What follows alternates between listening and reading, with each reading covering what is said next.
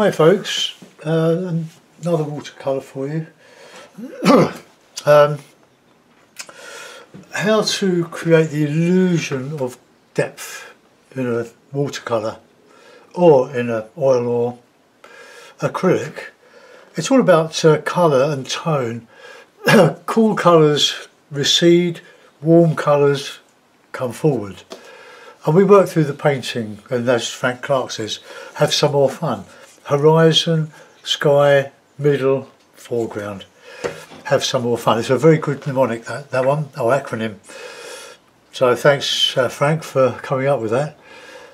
But it's more or less true. You don't always have to start on the horizon. He draws a horizon line in. I don't bother. I don't like that pencil showing through. But that's a personal thing. But using sky colours in the distance and gradually just warming it up as you come forward.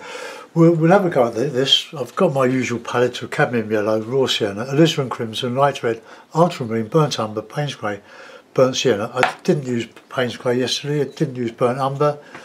I did use a bit of alizarin. I wish I hadn't. But on my stock in trade, the light red, ultramarine, burnt sienna, raw sienna and the cadmium yellow, which as you can see is getting pretty murky in there.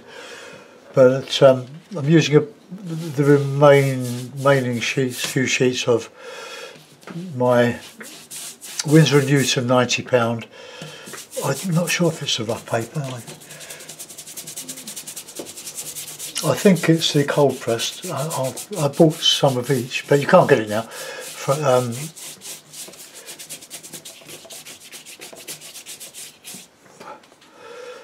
Let's have a look. Let's see if I can find the packet. What I've got left.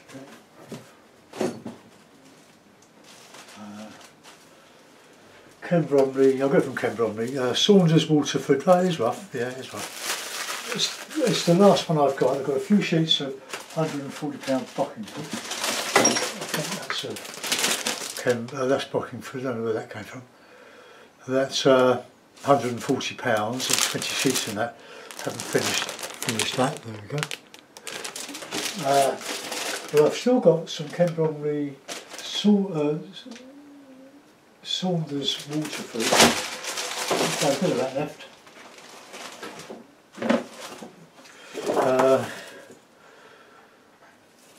Well, this is the Saunders £90 rough. Oh no, that's a bit still the Winsor. A bit. 2 sheets of that left. So it's Winsor & Newton. I've got 2 more sheets of the Winsor & Newton to go. Then Bockingford, then the Saunders, whatever Saunders is, rough. Saunders Waterford rough, £90. I've got 20 sheets of that left, and I'll have to start buying some more. I'm using the £130 Fabriano for acrylic or oil. Right, now I've wet that with the paper, put in a bit of raw sienna. This will just sort of unify.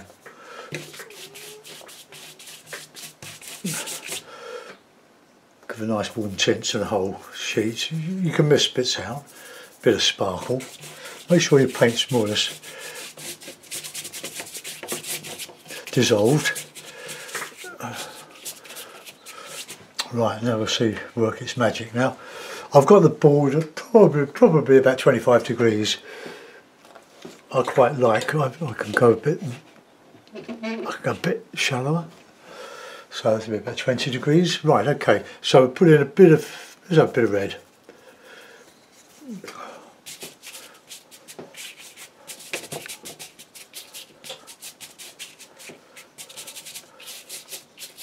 Right, now we're going with a nice bit of blue. Bit of blue.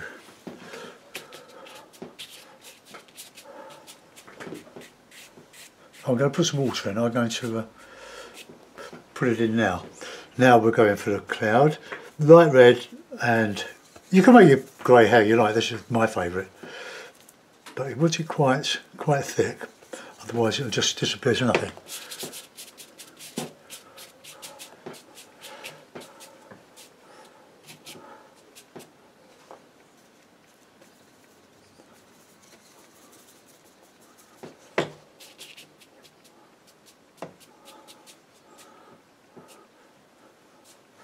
Right, well there we are.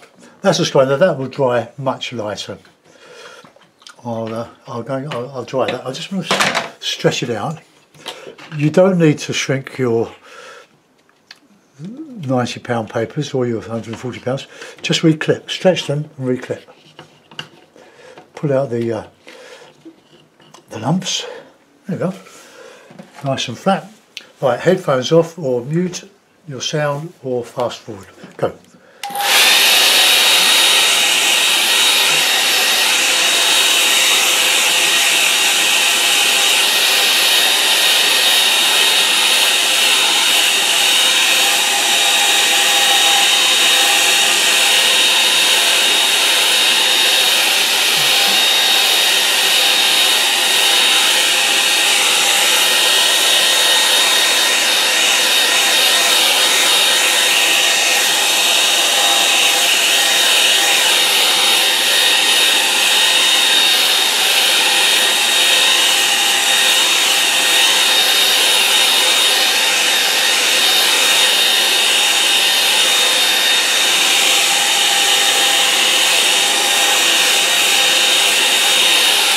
Right, now that's almost dry, but if it was bone dry, doing it for yourself, you could at this stage re-wet it gently, very carefully, and go over it again. But I don't really want to do that, it won't suit the demonstration. But we've got quite a nice sky with some clouds floating across. Plenty of cool colours in there, but a bit of warm as well. So now we will use those colours. We'll press a bit more blue, but it's quite light in tone.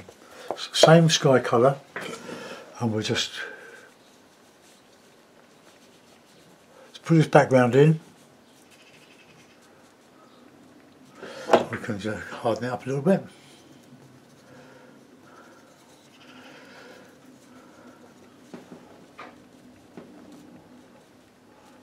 It's a very light touch. Just, oh, you don't want to repeat the shape.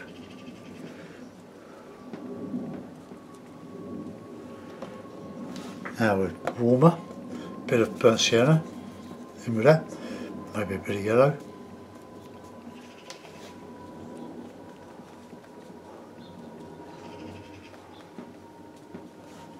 Bit of raw sienna. There, I'm just bringing the colours into a more warm effect by using a bit of burnt sienna, which I love, and then we can put in some greens.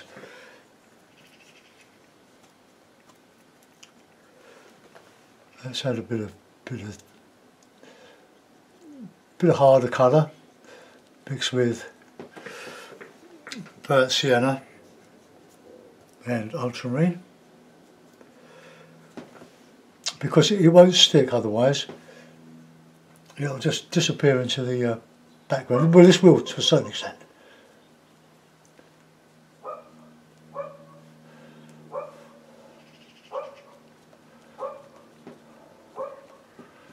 Now, if you're painting water, you don't have to put in a reflection. It can be wind ruffled, which will just show sky colour.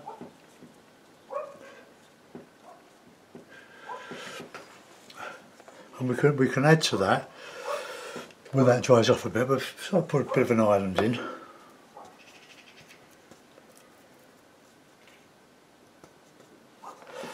Let's put a bit of a.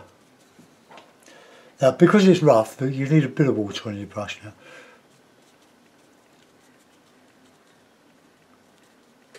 Get a bit of green in there, a bit of blue, a bit of green, a bit of yellow, shall I say.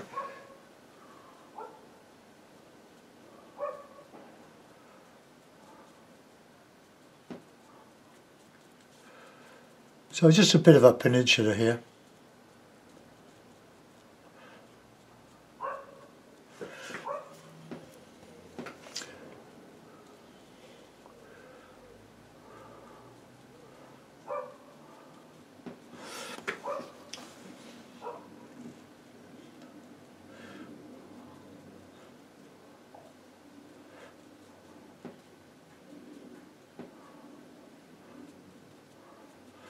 Just bring a little bit of reflection here because you're coming into the foreground.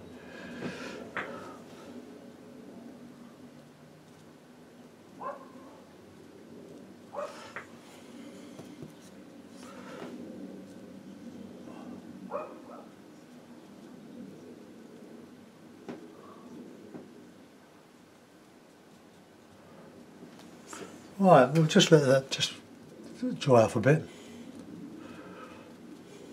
Ripples.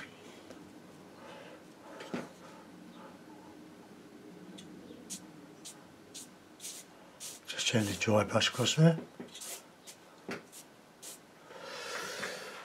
Right, okay, now we'll put another bit here, I think. I'm just making this up as I'm going along, but I've done so many of them that it's a little bit mechanical, but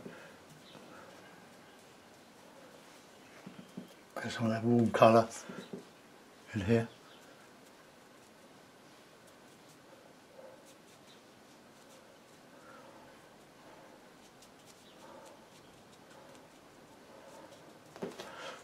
I'm going to fill these corners in because I like displaying it at the end in that 16 by 12 mount, but this is only a 15 inches by 11.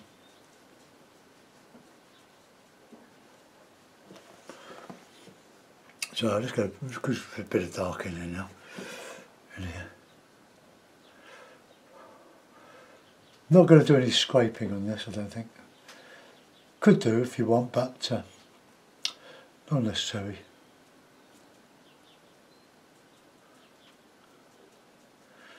And I can put in some reflections of some of this grasses here.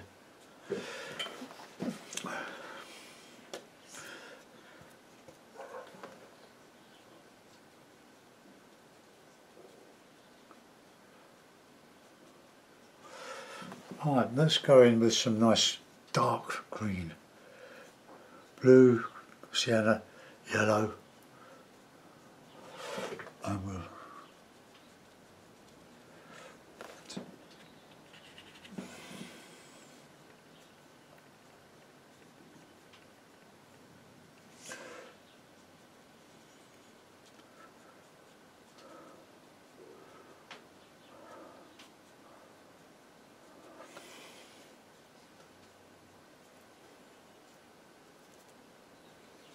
I put real thick paint on there, so I just want some trees, or bushy stuff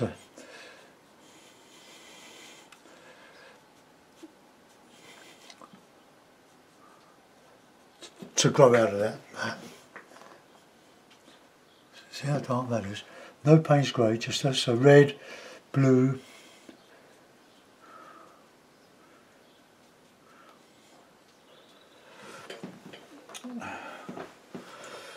Sure about my shape here.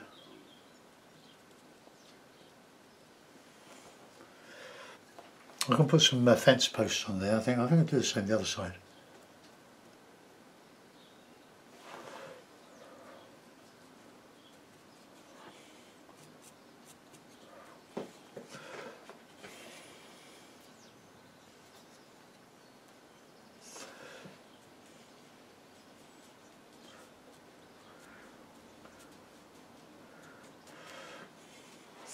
Before I go back into there, I'm going to use this little this 3/4 inch brush and put a few bits of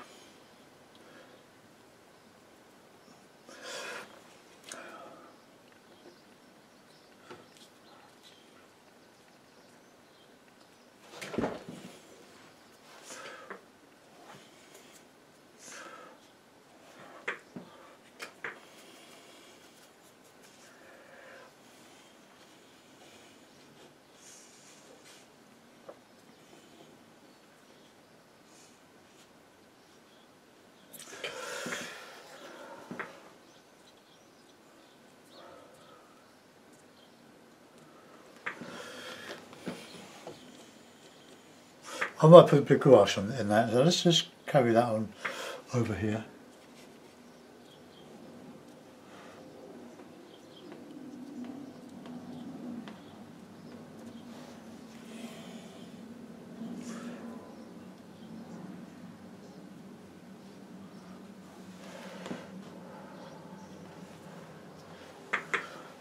Just little bits of detail. I'll go on to the background now. That's a bit dry now. I use my medium hake for that because I'm just going to put a bit of detail on it on the back there. So it's a bit of palette grey. Let's just put some of this on here.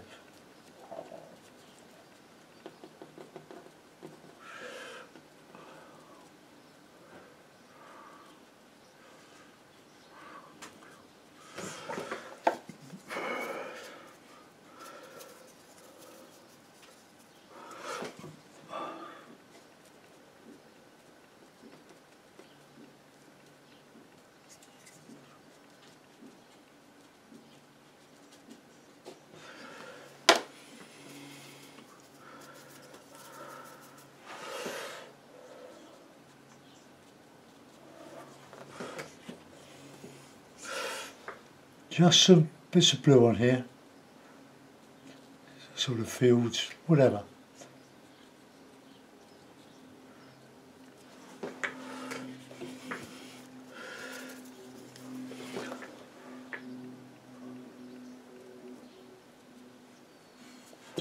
This hake splits now.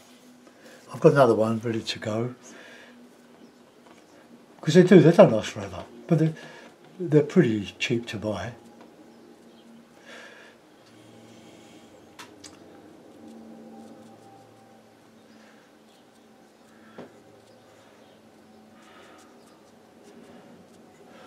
See now, I'm keeping the detail out of that distance.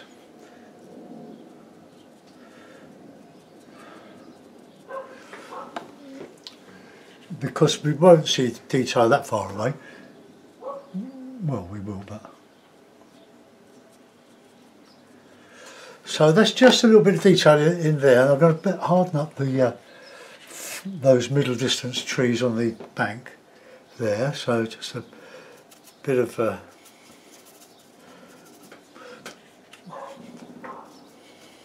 raw sienna, burnt sienna and blue, because it's distant, and a little bit of yellow in that, make it a bit green. And then quite opaque this.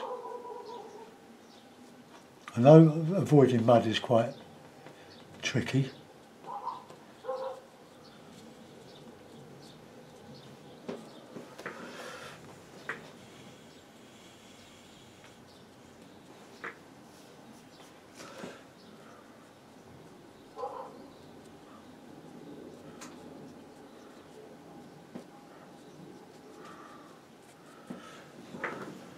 Oh, there we are, we've got something going on there.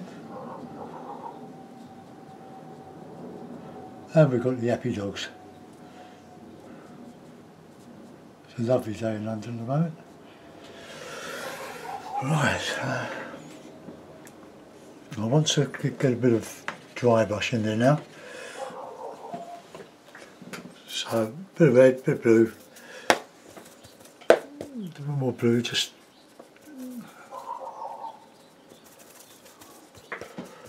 right, just across here.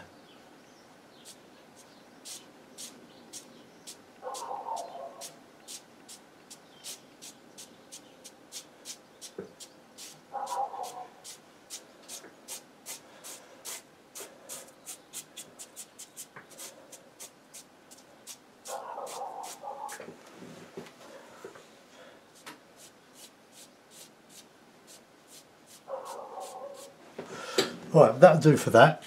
I'm going to give it a dry now, and then we'll add a bit of detail in the foreground. I haven't put a figure in. You never know. See, the paper's completely flat. Oh, lovely.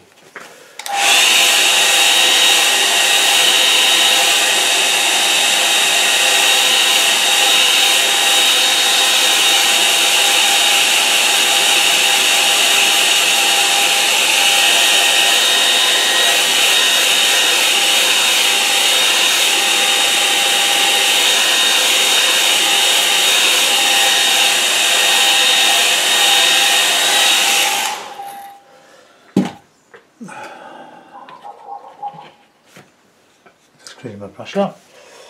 I've got a bit of gouache on my palette from yesterday. There we are. I've got found my little number 3 rigger, and I'm just wondering whether I could put a figure in that. Could put a few boats in, a few yachts. Yeah, let's do that. Soften some of this white.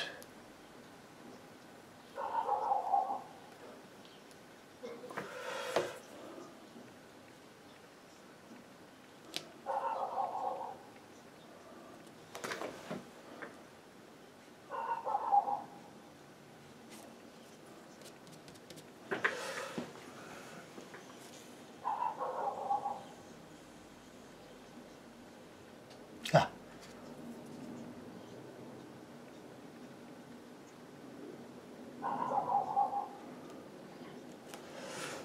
Just some little flicks and flourishes here, just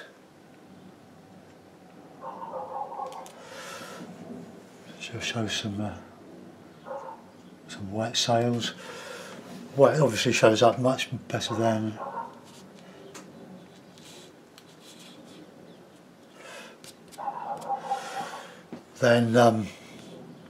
colours against that dark background.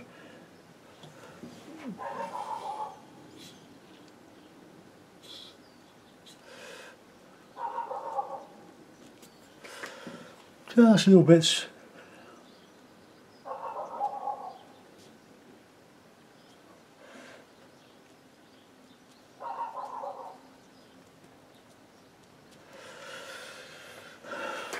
Right, I don't know if I want to do much more than that. I was thinking of a figure. I think I will put a figure in. I'll use my number 3. It's supposed to be a rigger, graduate, but it comes to a chisel edge. The other one comes to a beautiful point. But if I get a bit of light red, put that on the palette here, there, so I don't mix it in with the main body of my watercolours, and just use some gouache with that. So that would be a good place to put it, I think, where it will show, hopefully.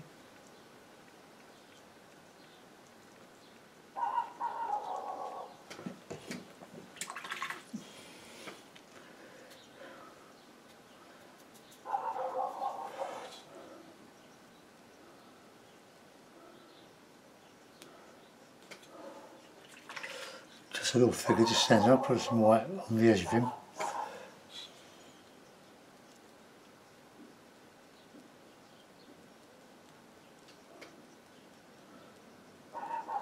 Just give it a little bit of scale. I don't think that's worked really, just going with the pure red.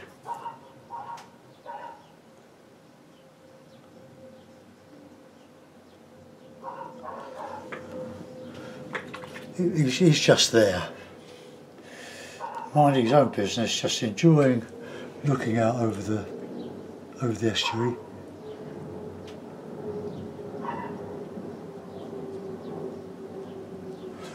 Oh, that's gone to nothing, isn't it? I don't think I like that now. I think I'll take it out, I won't bother. Just an idea, you don't need to. I know Jeff Day, my mate Jeff, he doesn't like figures in the landscape. And I can't say as I blame him. So it's just... Right. But I can use a little bit of yellow ochre and put a bit of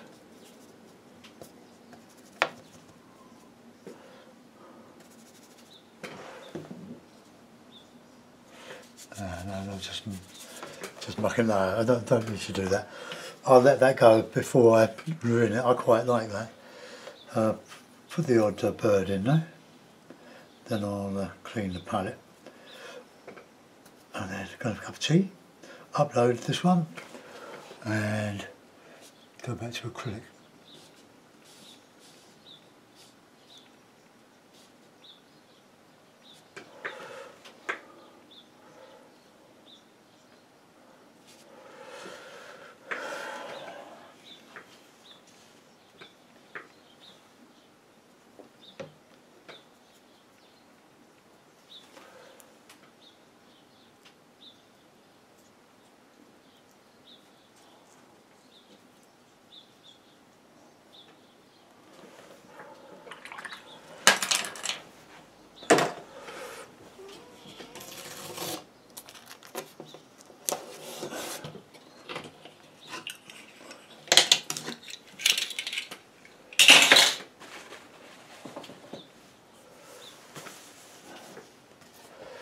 Right, this is the big 16 by 12 frame mount, just about covers. It's such a nice mount. I cut this some time ago. It's getting a little bit marked now, but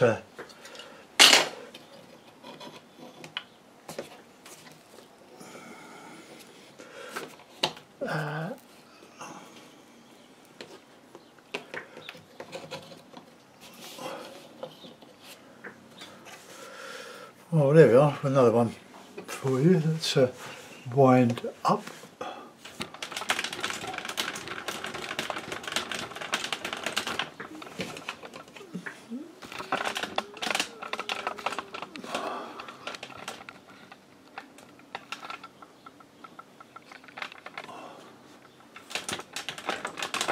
Right, that's as high as that will go. Well, it will go higher if I like when that's fully extended. Right, so there we are.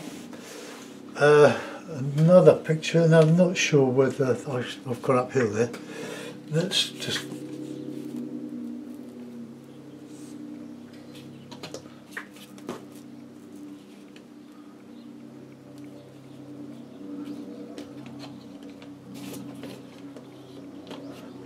right, well there we are. Hope you like that. Thanks for looking in. I'll see you soon. Bye bye.